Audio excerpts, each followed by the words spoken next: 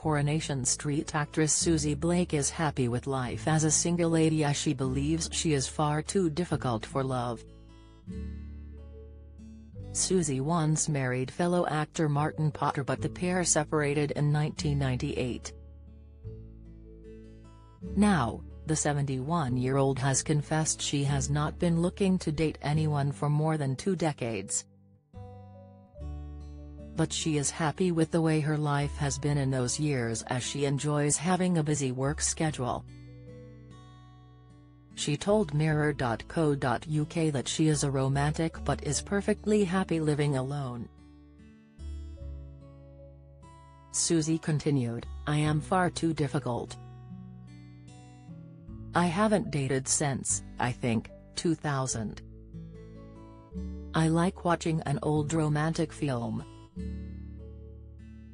I don't see myself as being involved in it anymore. I had a lovely, lovely time. And I've got a beautiful son out of it and some stepdaughters who live abroad." The Silky Hotel star added that she loves working and loves people. She explained it doesn't occur to her to share her life, which she loves so much, with anybody else. Susie's Corrie character, Rover's landlady Bev Unwin, made her a staple in British households.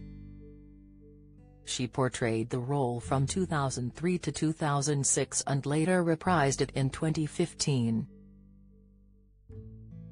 Bev returned to Weatherfield for Deirdre Barlow's funeral. Her return came after Anne Kirkbride, who played Deirdre Barlow, died in January 2015. The actress sadly died aged 60 following a short battle with cancer. She had portrayed Deirdre for 42 years, making her one of the soap's longest-running characters. However, asked now whether she would make a similar return in the future, Susie confessed she would not go back to soap acting.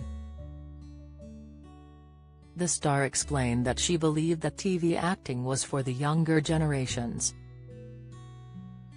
She said it was a young man's game, or for middle-aged people at least, something she is now past.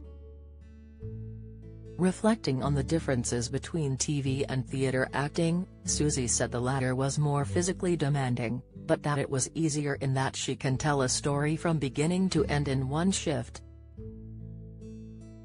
Conversely, while filming a television show, Susie said actors have 15 episodes in their hand at a time, which makes the work really difficult and really mentally exhausting.